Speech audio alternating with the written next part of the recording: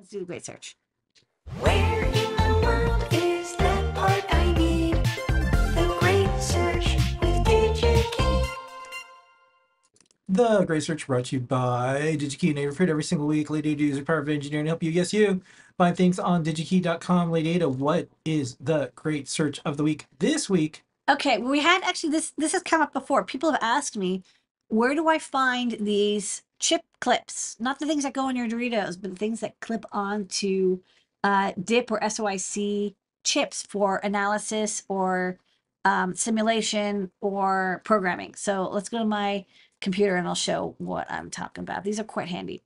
So this was a post. I guess they're not called tweets anymore. And they're like, oh yeah, I found this on DigiKey. And somebody's like, hey, what's the part? They asked me, what's the part number for this? Because this looks really handy.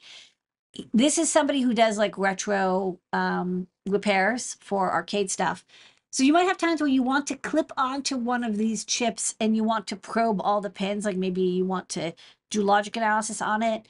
Another thing that's very common is that there might be an 8-pin SOIC flash chip on a router and you want to dump it or you want to program it.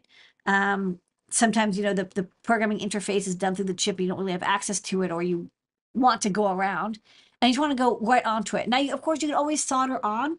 But what's nice about these clips is that like, or, you know, you can use sometimes little like micro grabbers.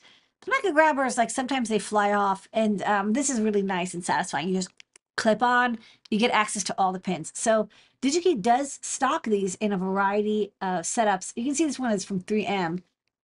So let's check out what they've got. And I'll show you two versions, both the dip version and the SOIC version, as well as a mistake that I made that you will not make after you see me find the right SOIC chip clip. So, so these are called chip clips.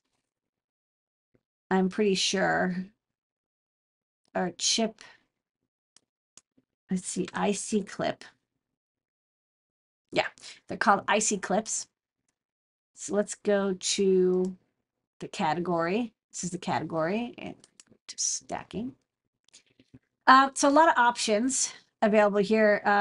You know, Adafruit, us, and SparkFun, we resell some models, but we're going to probably go with the 3M one because, you know, I think neither of us sell the dip version. So let's first off go for active because we want to pick it up today because we want to do some debugging.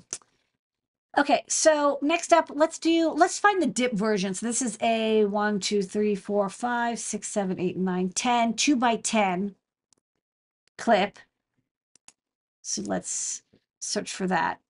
And the next thing you want to watch out for is, well, actually, let's go back. If you look for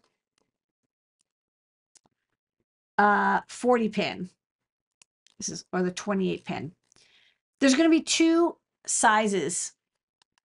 Wait, sorry, I lied. Scratch what I just said. I meant 2x14. Yeah. Yeah. Because 2x14, so small, like 8-pin dips are always going to be 0.3 inch. And 40-pin dips are like always going to be 0.6 inch.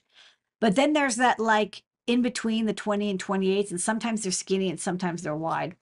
And the clips will not work if you have the wrong one. Like this is clearly like fatter. This is the wide 0.6 inch.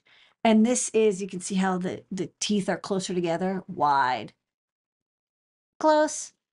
0.3 inch, 0.6 inch. You're not going to be able to swap the two. You have to pick the size that matches your dip. These are 0.3 inch here. And if you actually look in the background, see this one, this fat chip, this is a 0.6 inch. So you'll need a different clip depending on which one you're going for. So in this case, we want 0.3 inch spacing. And there's a couple of versions. You know, they're not inexpensive. I'll say the thing you're going to pay for is whether it's gold plated or not. If you don't really care about gold plating, this one will do the job quite nicely. You can connect your logic analyzer directly to these clips. Not cheap, but they do the job very well. So I would, you know, if you're dealing a lot with reprogramming or debugging these chips in situ, I strongly do recommend them. Okay, so that's the dip chip. And then a more common one that people ask me about is they want SOIC. So let's clear the number of positions out. So they want SOIC 2x4 8-pin to clip onto it's like your W25Q. You know, you've got this kind of SOIC chip on, like I said, a router, motherboard, dev board, FPGA, whatever, usually storing EEPROM or SPI flash program. You want to either program it or you want to dump it, the data off, or you want to analyze it because you're having timing issues. So you want a 2x4, these are 8-pin. EEPROMs and SPI are almost all 8-pin. And then we want SOIC version.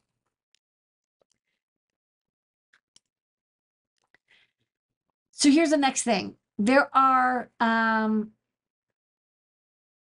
these test clips, and they look very similar. But one thing I have absolutely learned is that the body of the SOIC chip is not always going to be this. It's they look similar, but they're different widths.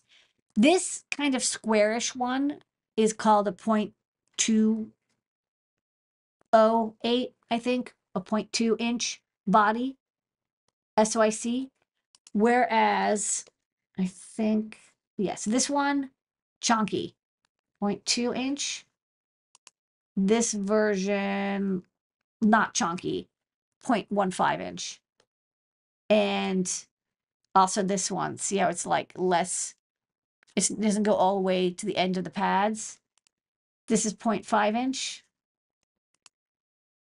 Chunky, 0.2 inch. The most popular clip, this Pomona, sorry, this 3M one, is not going to work on your 0.2 inch. It's only going to work on the narrower version of the chip. And no matter how much you squeeze it, it will never clip onto the 0.2 inch. So don't get this one if you want to clip onto wide SOIC chips. The one you want is this one. Because whatever, it's just got a little bit more opening, and it can clip onto up to 0.35 inch wide SOIC clips. So this is the one you want for your debugging. So check it out. They also have a couple other versions, but you know, this one is kind of what you want. So this is my pick for the great search, this and that dip clip. And that's a great search. Where